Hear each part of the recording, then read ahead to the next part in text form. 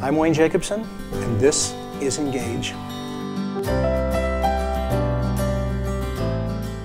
Well, we just got a few of these videos to do before we're done with this Engage series. I didn't intend to go on forever and it to be your link to God. In fact, I was hoping these videos would help you open to God in a way that gets your own journey going, and if that's happened by now, you don't even need to watch the rest of these.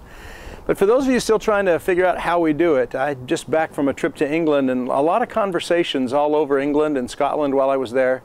And one of the things that kept coming up I thought was interesting is how we've learned to live this Christian walk for the most part because someone taught us a sense of principles we ought to believe and things we ought to do, and we try to wrap our heads around it, and then we try to do those things the best we can.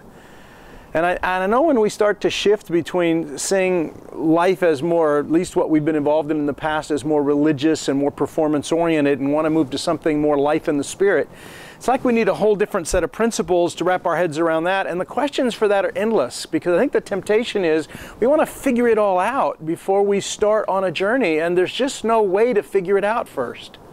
I think that's why Jesus didn't give us a plan to follow. He didn't give us a church to obey.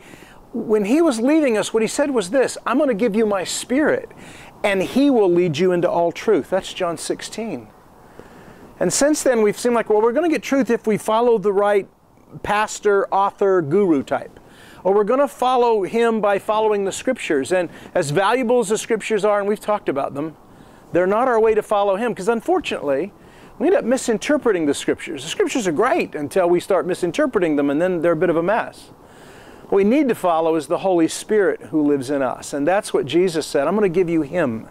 He will guide you into all truth. So this journey is not about wrapping my head around the right set of principles. It really is about following the Holy Spirit as he makes himself known within us. While I was in England, I found myself sharing an illustration with someone that I thought might be helpful to some of you. It involved salt and pepper shaker, but we're going to use balls this time. We're going to let this ball be the earth. This little stick be us. We're on this earth. And I want to think of these bodies as the gravitational pull of the earth that holds us here. And I want this ball to represent the moon. And it hangs out over here somewhere, and its gravitational pull isn't as strong as this, but we still feel it. We see it when our tides are pulled to high and low tides. That's the influence of the moon's gravitational pull, pulling us. When our astronauts went from here to here when they settled on the moon for a bit, they reached a point somewhere out here where the pull of this got stronger than the pull of this. I'm hoping our Engage videos kind of move us that direction. If this is the Spirit of God drawing us into the life of the Father, and this is the old way of thinking, this is the world and the way it thinks and the way we were trained to live in the world, and how our twistedness of flesh grounded us here. And it also represents how religion twisted us even further, that old performance-based, got to achieve, got to do for God. When we start here, and we begin to come alive in the Spirit begins to draw us into a different orbit, into a different life. But that's very faint sometimes. We just hear the beck and call, but it's following that Spirit that Jesus wanted us to do. And sometimes it looks like this. We nudge this way a little bit, but it still seems like this is so hard to resist, and this seems so weak and so distant in our lives. But here's what I want to encourage you. The more we move this way, the less this has significance. And the more pull this has that lets us live in the freedom of this reality. And that's what the Holy Spirit's doing. He's drawing us here.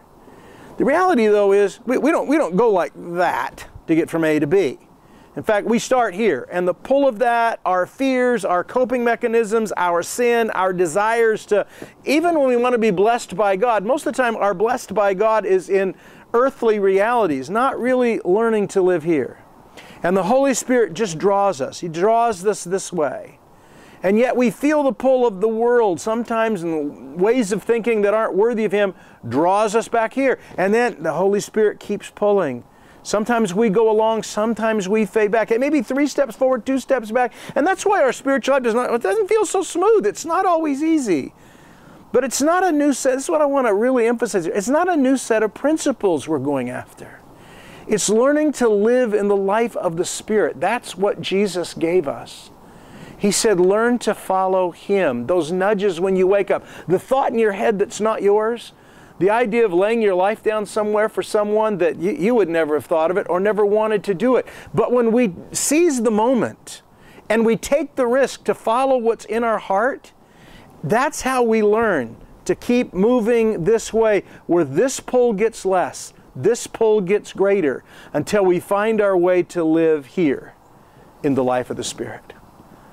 So I guess what I want to encourage you to do is learn to listen to that. It may be faint, it may be incredibly weak, and you're not even sure sometimes. But if what you're feeling nudged to do isn't mean-spirited, isn't going to hurt someone else, isn't demanding someone else serve you, but in fact seems kind, seems generous, seems wise, not by earthly standards necessarily, but by godly standards, then go ahead and give it a risk.